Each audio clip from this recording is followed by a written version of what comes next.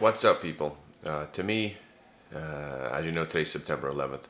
To me, I think there should be some sort of more of a national holiday event today, possible an early closing of the stock market.